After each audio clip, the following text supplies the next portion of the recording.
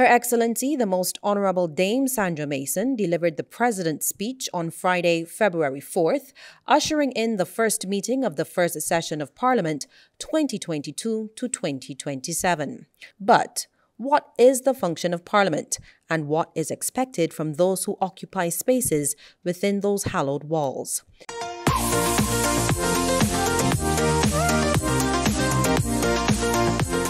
A very good evening to you. I'm Lisa Lord, and my special guest this evening is a former Deputy Speaker of the House of Assembly and a veteran attorney, Mr. Ezra Alleyne. Mr. Alleyne, thank you so much for joining us. Thank you for having me, ma'am. So I want to start out very basic. I want to look at our Parliament, which is the third oldest in the Commonwealth. And what is the role of the Parliament of Barbados? In a sentence, to pass laws for the better governance of the country. That is its basic function. And really, that is what it was created for, what it lives for, and what it does, to pass laws. But Parliament consists of the lower house, the upper house, and the presidency now. And we'll get into that. And I know that you cannot separate Parliament and the Constitution. So explain to viewers, if you will. Well, some people try to separate it, but Parliament was created, this Parliament was created by the Constitution. Now, we've had a Parliament for, if you like, donkey's ears, centuries. This Parliament is created by our Constitution. And the Interpretation Act says that, the Constitution says that we have a Parliament which is now created by this Constitution, the Constitution which we got in 1966. Let's look at the structure of Parliament. Yeah. You have the House of Assembly, or the lower house. The lower but more powerful house. And the Senate, or the upper chamber. But less powerful house. So explain to me both houses of Parliament. The lower house is an elected house, very important. The people elect the members of that lower house. They do not elect the members of the upper house. They are selected or nominated. So there's a substantial difference because the power resides in the lower house. And the numbers that make up both houses? 30 in the lower house, 21 in the upper house. Let's go into the more powerful house. Yes. Just look at the members of Parliament. What is the role of a member of Parliament? Depends on what he is doing. Strictly speaking, he's there to represent the people who put him there, who elected him. But if he's a minister, he has another role. That role is to assist in managing and governing and doing things for the betterment of the country. But he's also a representative. So he has to fulfill these two roles. A role as a member of the executive, i.e. the cabinet, and also a genuine elected representative. Let's look at the power of the executive, the cabinet. Extraordinary and awesome power. They can do virtually anything within the Constitution. Law is such a powerful instrument that if the cabinet proposes that a law be passed, and if, as in small parliaments like our parliament, the numerical strength of the cabinet as represented in the lower house outnumbers the remainder of the non-cabinet members, then what the cabinet says can easily become the law, notwithstanding any criticism from the backbench. At Westminster, it's different.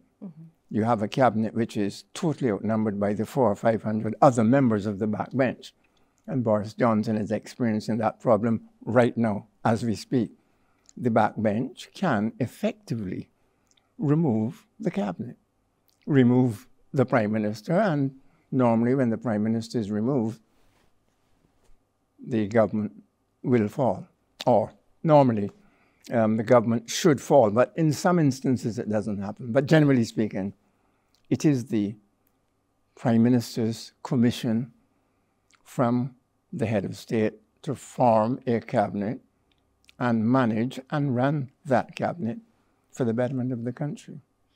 You spoke about the House of Assembly being a very powerful chamber. Yes. However, we also saw the power of the Senate, especially when it came to integrity legislation. Yeah. So the Senate obviously has its place as well. Yes, it is not the more powerful house, but in a written constitution situation such as ours, the framers were wise enough to draft the Constitution in such a way, excuse me, that the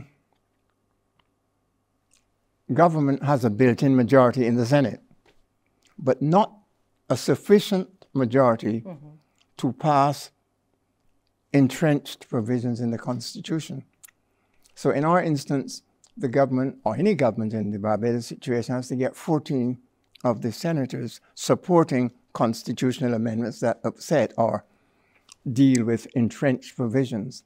And therefore, in that sense, the Senate is a brake on runaway constitutional amendments. It can restrain and prevent the government from amending the Constitution in a willy-nilly fashion. I think senators, generally speaking, would normally examine the merits of the change. But the fact is that as drafted, the Senate can and does have a restraining influence on runaway constitutional amendments. That is its major power. And in the Senate, there is the government senators, the independent senators, and then the opposition senators. Yes. Nothing wrong with that. 12, 7, and 2, respectively. The government's 12, independent 7, and 2 opposition senators. That is our configuration. It may vary in other written constitution situations. And I'm going to come back to the Senate, the topic of the Senate. But I want to look at some of the functions of some key persons within Parliament. We won't get through all of them on this program. Fair but enough. for instance, the Speaker of the House of Assembly, what is his or her role? To keep order in a sentence. But it is an extraordinarily honorable role. Very, very important. Deeply rooted in history. Established centuries before the office of Prime Minister. In the days when the king ruled as well as reigned, his man, or her man, as the case may be, king or queen, was the Speaker. The Speaker presided, caught the votes, made sure that there was order, and on occasion reported back to the monarch. When Parliament recently opened, we saw a reenactment of that historical truth because His Honor Mr. Arthur Holder, as all of his predecessors did, sought the approbation of the head of state to his election. That is a historical throwback to the honorable origins of the office of Speaker and the power of that office. In the United States, for example, the Speaker of the House of Representatives still has that power and can upset the plans of the executive, the president, by voting contrary to the wishes, requirements, or inclinations of the White House. But we've got a different system here. We've brought the executive into Parliament, and therefore we can, if you like, get the legislation through because we have the whip and the numbers. The United States has a different system. But our Speaker comes from a long line of distinguished parliamentarians in the sense that distinguished holders of a parliamentary office, in the sense that the Speaker really is a very powerful person. Speaker can call on ministers to sit and finish their speeches if they are out of order. That doesn't happen. I'm smiling because once when I was Deputy Speaker, I had the burden of calling on the leader of the opposition, then Mr. Barra, to discontinue his speech at, I think it was 10 o'clock on the morning of a particular debate. At 10 o'clock that same evening, or just about 10, I had the equal burden of calling on Prime Minister Adams to discontinue his speech. they were speaking within the confines of the of parliamentary etiquette and so on. But they had both missed a key point, that the time was shorter because the standing orders had not been suspended. Right. So that the Speaker has power. He has the duty to keep order in the House. The President of the Senate. President of the Senate is a representation, if you like, of the British system, in the sense that we have 3 layers of government: the lower house, the upper house, and in the United Kingdom, the monarch. Now, when we replicated that here, we had a Governor General. The moment we became a republic and cut every single legal and constitutional tie, we have a president who is, in every respect, vis-a-vis other heads of state, on par. I like the notion of becoming a republic because we can and have managed our affairs totally without reflection or looking backward towards some other person. We've done that for years, centuries. Mr. Barrow always said that we were not a granting aid colony. We paid our way, and we've established a sufficient fund of political wisdom and experience that we can run our affairs. Quite frankly, I don't think there's anyone at Westminster who can tell us anything about running a country. We've had, throughout the years, both in the Democratic Labour Party and the Barbados Labour Party, such a mix of circumstances rooted in politics, situations that we had to resolve, that we've got a depth of experience that I think can match anything that goes on elsewhere, particularly at Westminster. The Clerk of Parliament.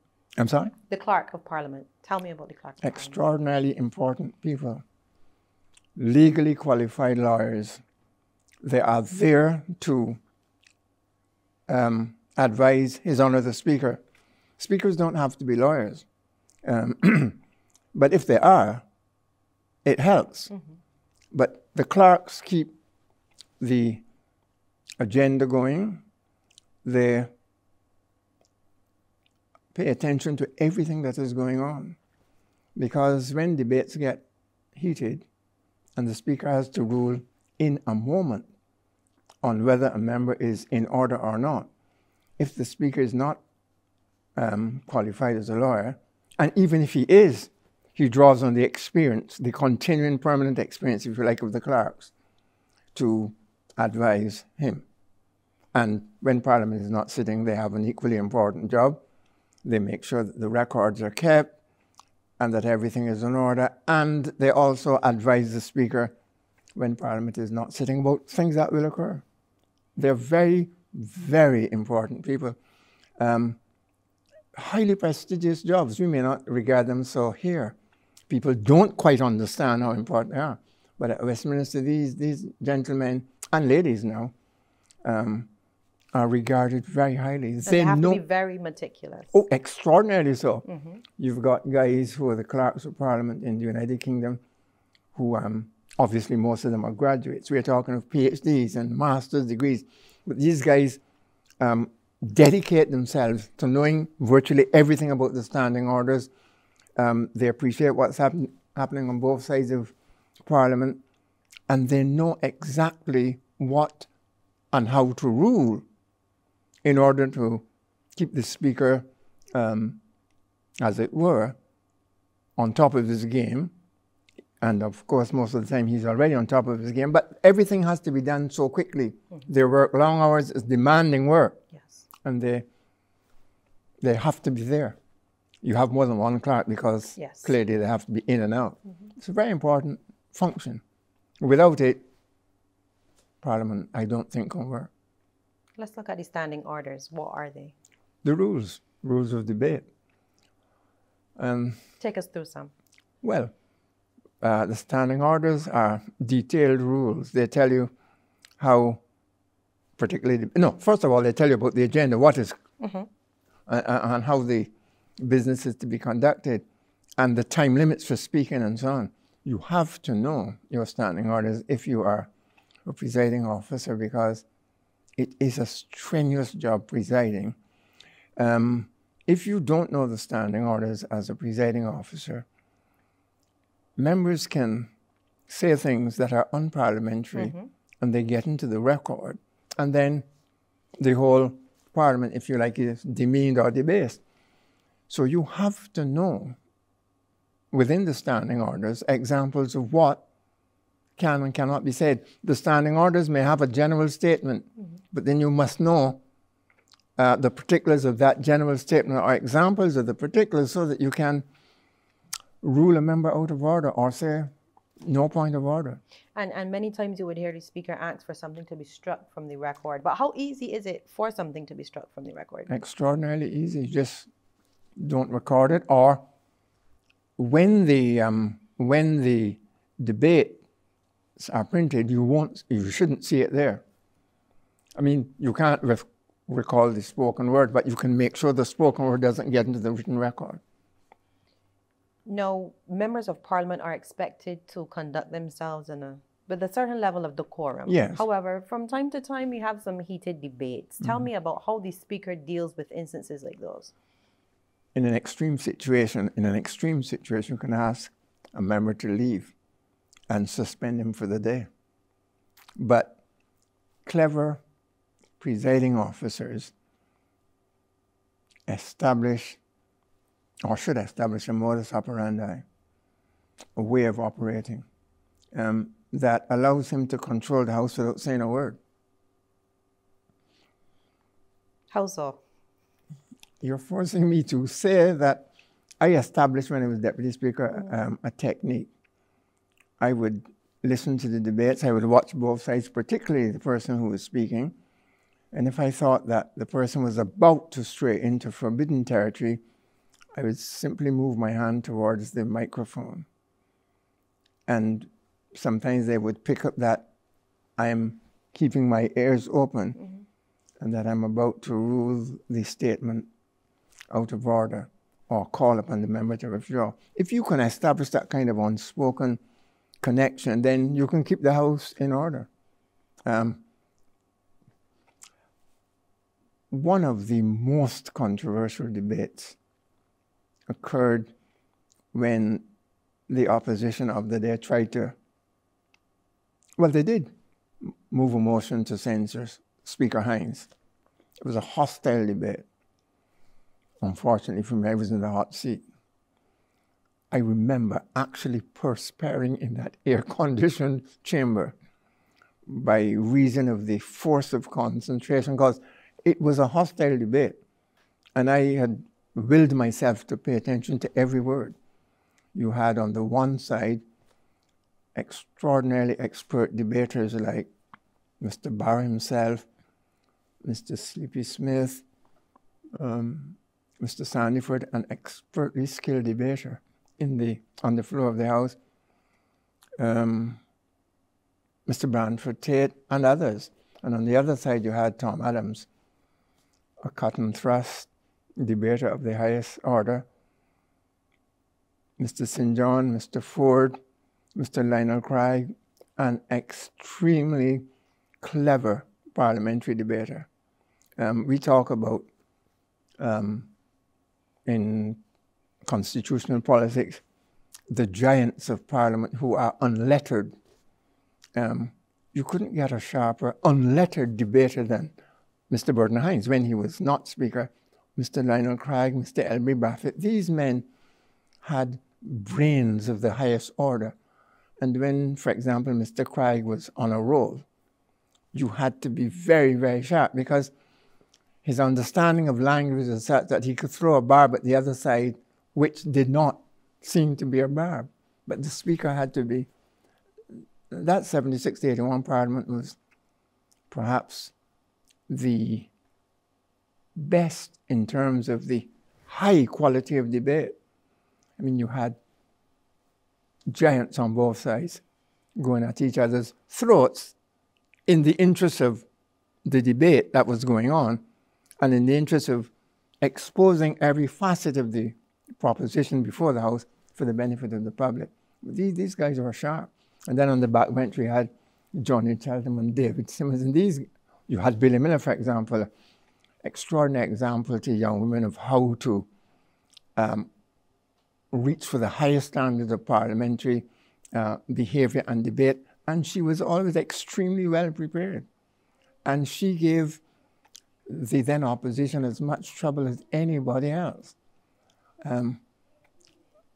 We used to say that she had marked out certain members of the opposition for the purposes of advancing her side of the cause and the Barbados Labour Party side of the cause. And they couldn't match her. She gave much better than she got. Beyond... But that's the kind of cut and thrust that takes place. So that every facet of the legislation was looked at. Right.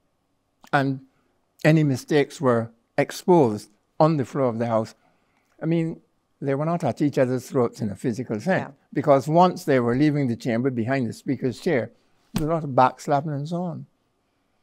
Now, beyond asking a member to leave for the remainder of the day, suspending them, how else are members of Parliament disciplined? Well, they can be suspended for a period of time. That is probably the most severe. Has that ever happened? I cannot remember any personal instance, but I'm sure it has. If I were able to search my memory long enough, I could find some instance. But we don't let matters get that bad here in Barbados. I've never known it happen here, but perhaps some other former parliamentarian can recall such an instance. But suspension for the day has happened.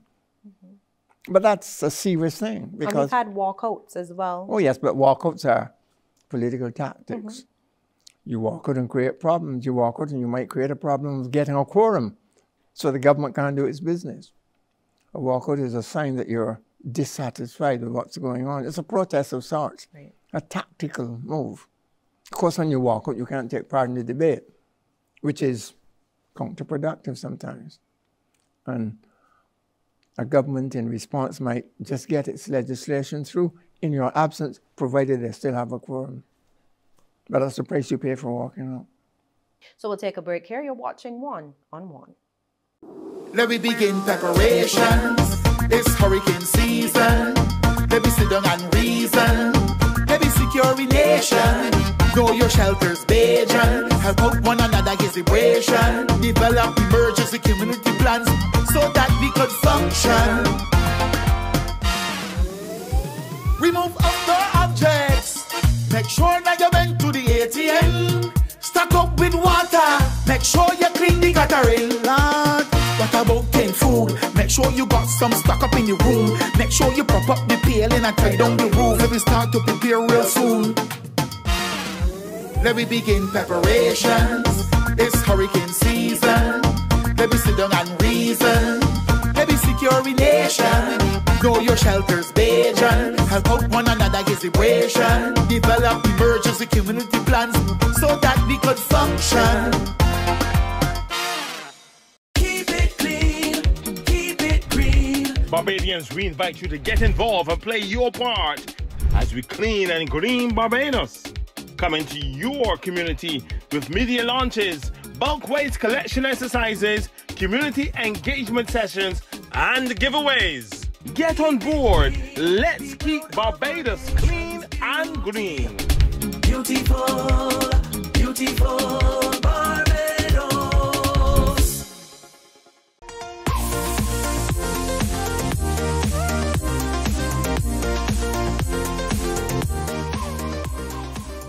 And welcome back. Mr. Alleyne, before the break, you were talking to me about how speakers of the House are able to discipline members of Parliament. Now, this program is to educate and inform. So I want you to explain the difference to viewers and listeners, the difference between a bill and a resolution. A bill ripens into a law because the bill is, if you like, the draft act. But that also is bad parliamentary language, if I may put it that way. But the bill ripens into the act. The bill comes before Parliament as an indication of what the Cabinet wishes to do. For example, the Constitutional Amendment Bill, which is now current, comes as a bill. It has a first reading, has a second reading, has a third reading, it goes to the Senate, and eventually it becomes an act. A resolution is a completely different thing. It is a way of getting action and approval by Parliament of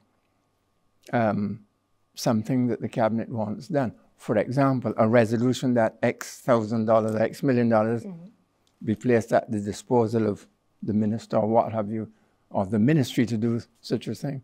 But the resolution is a form of getting the approval of Parliament, because after all, it is the people's Parliament, and it is the people's, if you like, business. The best example I can give you of a resolution is the budget speech. Not that the speech is the resolution, but at the end of the speech, at the end of the debate which follows, that debate follows because of a resolution by the Minister of Finance calling upon the House to either approve the government's handling of the economy, because the budget is a ministerial statement to which the standing orders will not permit any debate. The resolution gives the House the chance to debate the budget, and the speech follows. It's a clever way of getting a ministerial statement debated, but the budget is nothing more than a ministerial, the budget speech. And that is why there is a current debate which says that the estimates constitutionally mandated by Parliament to be passed before the 31st of March is, in fact, the budget. Right. The Chancellor's red bag or black bag or whatever it was, or the Minister of Finance's speech, that is nothing more than a ministerial statement which cannot be debated according to the standing orders, because the minister is just giving information to the House. That's half the story. There's another half to it. And that is that the from midnight to night statement, which occurs in the budget, only becomes law because of a special piece of legislation. In other words, laws are made by bills and not resolutions. Yes. But the mere speech of the Minister of Finance, in the interest of raising money to run the country, he is empowered to enact a law by reason of the Provisional Collection of Taxes Act, which allows him to speak and, in so speaking, raise a tax or effectively make law. But he has to come back before the House with the appropriate resolution within a set time frame. So there are these functional dysfunctionalities, if you like, that permit the government to operate. But the basic thing is that all laws are made in Parliament. The bill is laid, it's read, it goes through its stages, and then it goes at the sphere. But you have that major exception, so that people rejoice in or despair of this statement from midnight to night without understanding that behind it there is a piece of legislation which speaks to the need to do that, contrary to the normal idea that laws are made by Parliament and not by a single person. Our Constitution hardly permit, in fact, it does not permit anybody to make a law just like that. But ministers or politicians who understand the system can sometimes ensure that beneficial provisions are made into instant reality by understanding the rules. I can tell you about one of those ways in which you can beneficially do what you have to do by understanding the system. Proceed. the sales tax in Barbados. Way back in '76, I speak from my experience because I don't know of other more recent and better examples. The government of the day wanted to abolish it in the on the opening of Parliament. They wanted to abolish the sales tax. The sales tax, obviously, is a tax which was enforced by an act. Right. So this was a political move. The new government, taken over from the old government, wanted to make that political statement that the sales tax, which had created such confusion, if you like, and which was so unpopular, would be gone, in keeping with the manifesto promise. But to change an act, you needed to have a bill and 3 sittings, so it couldn't be instantly done. But clever understanding of the system allowed it to be done, because the act being an act, like most acts do, are the parent to subsidiary legislation, a ministerial order, an order or statutory instrument under the main act. The suggestion was made that what could be done, what was done, was to reduce the rate of the tax to 0%, which could be done on the fiat or the signature of the Minister of Finance. So the speech announced that my government will reduce the rate to 0%. So the system is designed to protect the public, but it is also designed to enable a government which needs to get the public's business done in pursuance of political promises. It allows a government to understand the system and to work it in the public interest. Clearly, it was in the public interest to reduce the sales tax to 0% or to abolish it. But if you couldn't abolish the act and you reduce the rate to 0%, same effect. Right. So the system is not designed to disrupt and stop government. It is designed to get the government to work within rules that protect the public interest. Explain to me the significance of the first and second readings of a bill. First reading is literally putting the bill down and notifying the House that the bill is laid. Members can see it.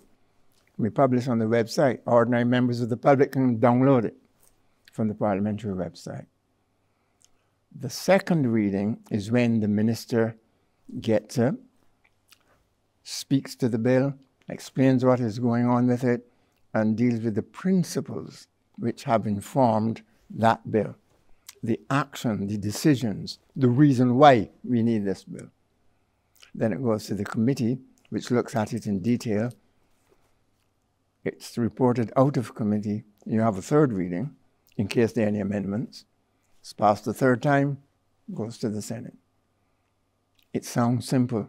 It can sometimes be very protracted, especially in committee, where you're taking the bill and nitpicking, just going through every word sometimes, changing definition.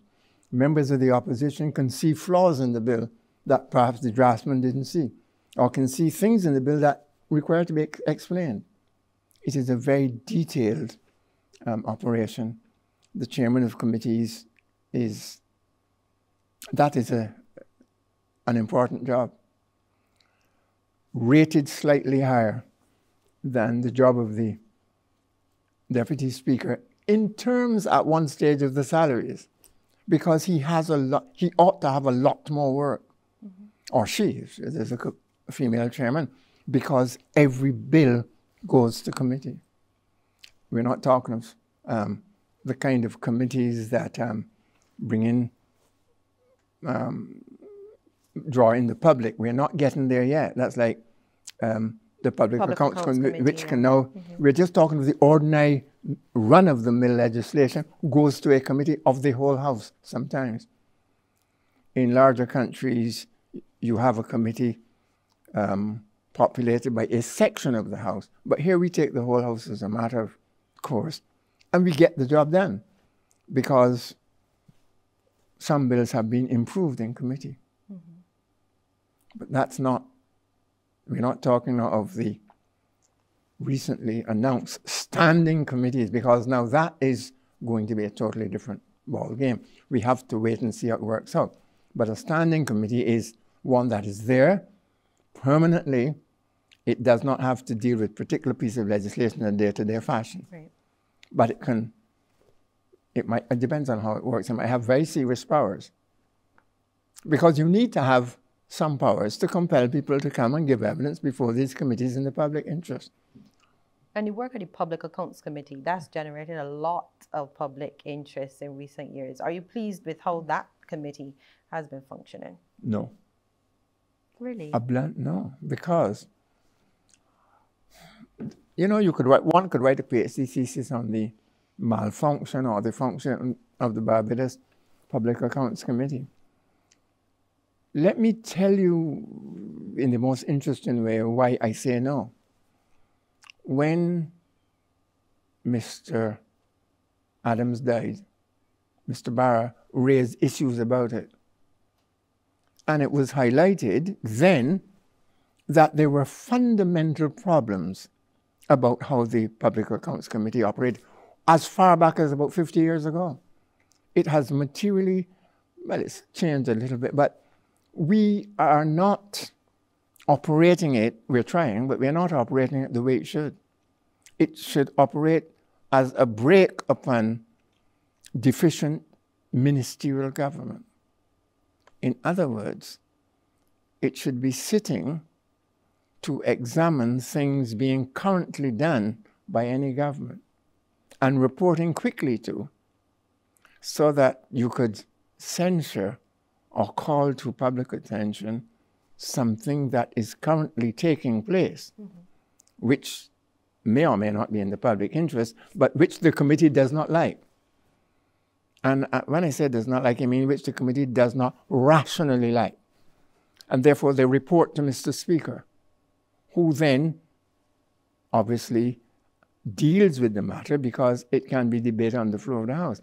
Here we have Public Accounts Committee sessions that may take place today. And the members or the chairman may be the leader of the opposition.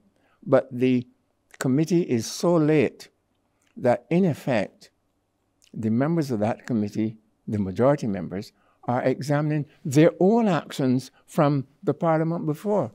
That has happened. And that is not how it's intended to operate. And of course, this committee deals with the spending by government.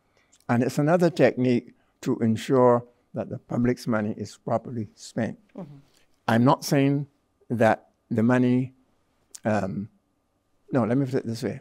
The money can be properly spent and legally and validly spent, but for example, one might not have had value for the money. That too can be examined by a serious and modernized, in terms of its capacity, Public Accounts Committee. The value for money approach is part of the enhancement of the Public Accounts Committee, which our committee can look at. But the reason why I say I don't like how it's operating is because there is not a sufficient currency of operation because of all sorts of things that have happened in the past. Let's look at the structure of that particular committee. Who serves on that committee? Members of the House. That's a general answer. It's a cop-out answer kind of thing, but members of the House. And the reason why I say members of the House is because the opposition is supposed to keep the government on its toes. That is the ethos, the original ethos. We have problems because of small parliaments. And because at one stage, the committee depended for a quorum on the cooperation of the very government that it was examining. You with me? Of course. Good. The result was that if the member of the government absented himself from the meetings, you couldn't get a quorum, so that the actions of his party could not be examined in a timely fashion. At that stage, it used to be 4-3. I can only speak of my experience as a past member of that committee. We had instructions from our Prime Minister at the time, Tom Adams, to make sure that we attended so that the opposition DLP could then have a quorum to get on with its business. Of course, myself and particularly Sir David Simmons attended, And on one occasion, he created a rumpus, a fuss, because he said, look, we are telling, but the other side doesn't turn up. And if you know him, he's a very conscientious fella. His approach is, we're here to do business. The Prime Minister's mandated us to be here to help the opposition form a quorum. We turn up dutifully and still can't get a quorum. That is actually recorded in the annals of the Gazette, the official Gazette, because Simmons, being the intensive character he is, raised it on the floor of the House and said, you know. So the committee hasn't worked. Their efforts to make it work. But that is another of the problems of small parliaments. The official Gazette, what is it? Well, it's an official publication of the government. Its context or its connection here is that it contains the debates, which is the official record of the House, but it also contains other statutory advertisements, which are necessary, probate matters and that sort of thing. For our purposes, you take a subscription, you get the actual recorded, verbatim reports of the House. Now, the new session of Parliament has started with some amendments to our Constitution, the big story. Yeah. Those changes deal with the appointment of opposition senators, where there is essentially no opposition, and lowering the age so that 18-year-olds can sit in either house of Parliament. We've heard the pros and we've heard the cons. What is your take on these amendments? First of all, I think we should lower the age to allow 18-year-olds to become members of the Senate. Age discrimination, if you like, in reverse, or classic age discrimination.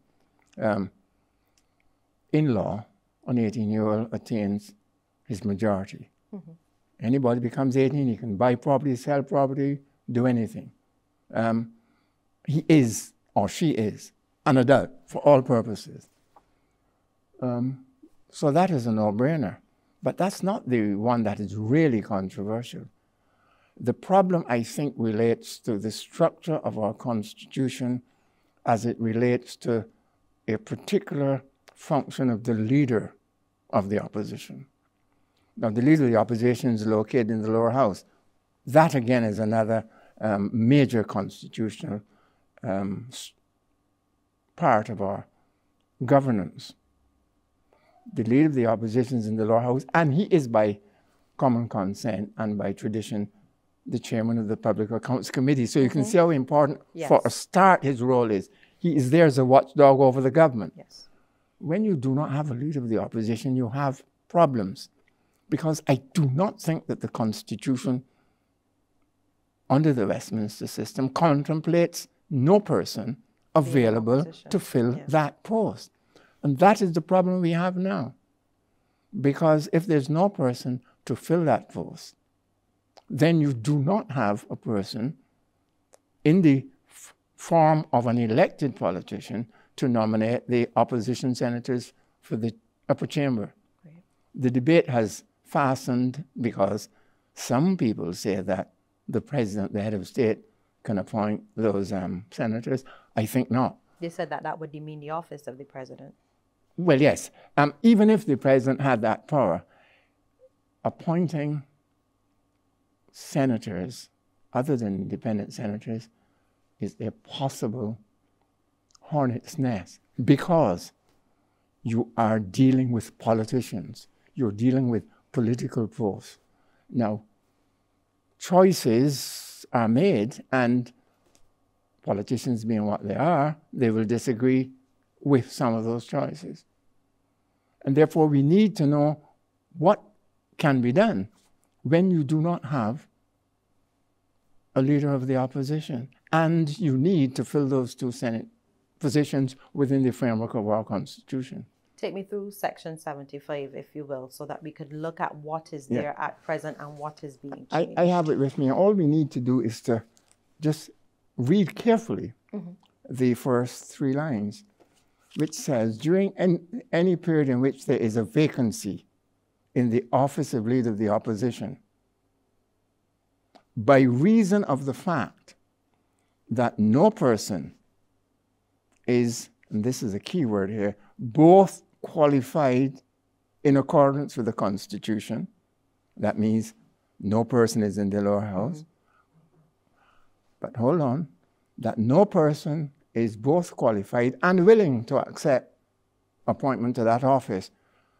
When you read those words carefully, they seem to me to say that somebody has to be there, ordinarily qualified, and willing.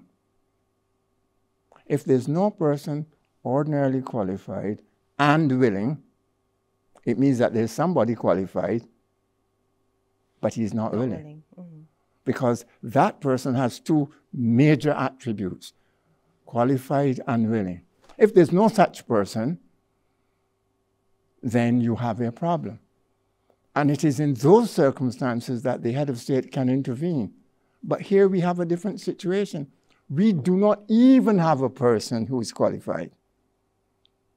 We have no leader of we have no elected member in the lower house, which seems to me to exclude any appointment of any opposition senators, even by the head of state. So our Constitution never contemplated a situation like this? In my view, it never contemplated this situation. It never contemplated the situation. It contemplated a situation where there is a member who qualifies but is unwilling, because the requirements for the operation of Section 75 are, as I read them, or the requirement is, because it's a composite requirement, that there is a person, but he's not willing.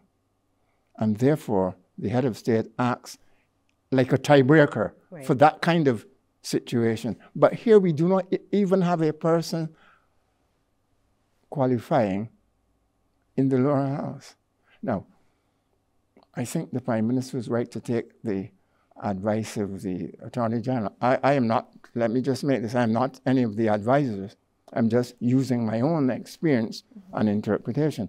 But the Constitution contemplates that Prime Ministers take advice from their Attorney General. And therefore, that advice appears to indicate that that section should be amended. I also think it should be amended. Explain the actual amendment for me, if you will. The amendment seeks to insert the view that in that kind of situation, we have no leader of the opposition, that you look to the reality of the situation. You look to the foundation of our political system, which, though it does not mention political parties, is premised on members getting and securing votes. And the best way, in my view, to deal with that situation is to look to see who would normally have been in a position to qualify for leadership of the opposition. The leader of the opposition would normally come from the major party getting the next highest number of votes, the Democratic Labour Party, and to seek to amend Section 75 so as to permit that party to nominate the senators and to identify, in the absence of a leader of the opposition or in the absence of a member qualifying to be leader of the opposition from that party, to identify its political leader. Because in the absence of the leader of the opposition, certain other constitutional functions have to be dealt with. And therefore, in a spirit of cooperation to ensure the functioning of the Constitution in the way in which it was intended, you would identify a political leader who could deal with those things or speak to those issues which the leader of the opposition would normally speak to. That is why it is fraught with difficulties, because when you appoint senators and you identify a political leader, you're really getting into the nitty-gritty of politics. And the appointment of the senators in and of itself may indicate in somebody's mind, other than the person who's appointing, a particular idea that this person is the leader. Mr. Alleyne, you would have indicated the structure of the Senate. We have 12 government senators, 7 independent senators, and 2 opposition senators. Should the Senate of Barbados meet without having those two opposition senators? I think that the Constitution is made to function. And in the circumstances, the only way out of the conundrum is to have the Senate meet, notwithstanding the fact that two opposition senators are not there.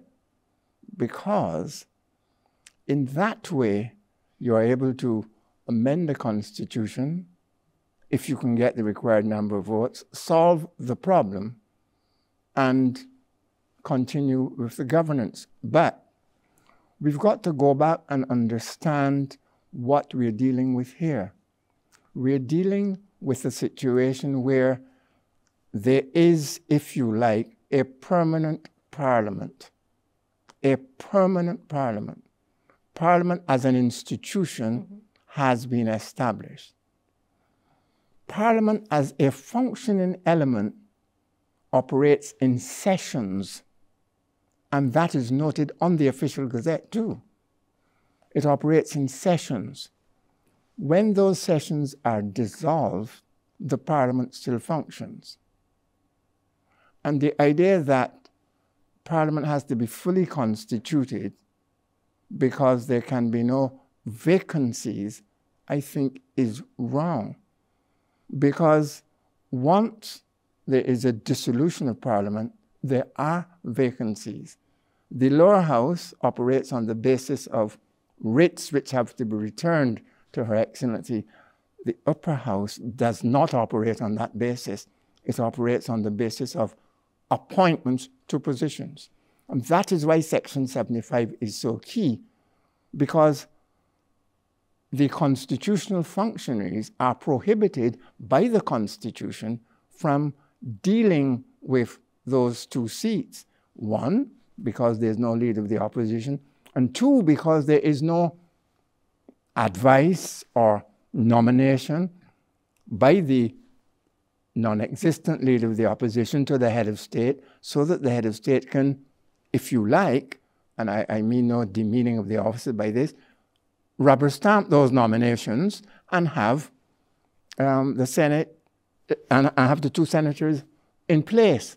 The only method of breaking that conundrum is to recognize that the Senate can sit as it is, based on its requirements for a quorum, and that it can then proceed to recognize the problem that has existed, and as its first order of business, move to correct it. Move to correct it. So they can sit. That is my view. And the notion that, which I read this morning, that there is some Irish case dealing with the situation and that Irish case solves the problem, is, in my view, emphatically wrong. The Irish situation is totally and completely different from our situation. It is true that both situations deal with the Senate, but in the Irish situation, the Senate is partly elected and partly nominated, and for completely different reasons. Partly nominated so that the Prime Minister can maintain some kind of support in the Senate, because nobody can guarantee whether the government of the day would get support in the Senate if, as is the case, the Irish Senate is elected. That is totally different from our situation. The two things sound alike, but they're totally different, totally functionally different. Well, that was a very interesting first session, very educational, Mr. Alleyne. Thank you so much for joining us. That was Mr. Ezra Alleyne, a former Deputy Speaker of the House of Assembly and an attorney at law for more than 50 years. I'm Lisa Lord. This was One on One. Thank you so much for watching. Good evening.